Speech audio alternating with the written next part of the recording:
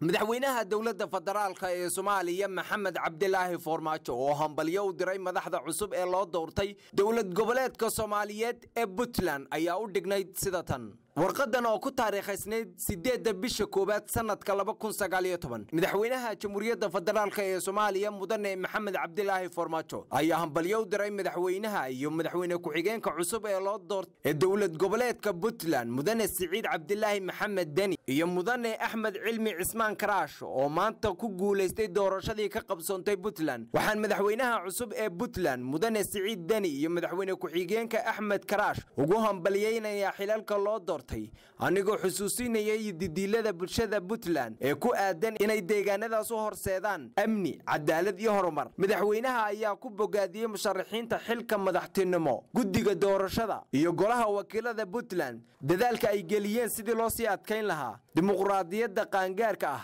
ee ka jirta Puntland madaxweynaha dawladda federaalka ee Soomaaliya Maxamed Cabdilaahi Foormaajo ayaa u rajaynaya shacabka iyo maamulka Puntland isbedel miro dhal ah oo horseeda xasilooni buuxda iyo horumar ay si wada jir ah ugu talaabsadaan bulshada iyo dhammaan deegaanada dawlad goboleedka Puntland ayaa la uga beriyay madaxweynaha cusub ee Puntland iyo madaxweyne ku-xigeenkiisa inay ku guuleystaan gudashada waajibaadka culus ee loo igmaday ay daruus Maxamed Axmed telefishinka caalamiga Eryal Hargeysa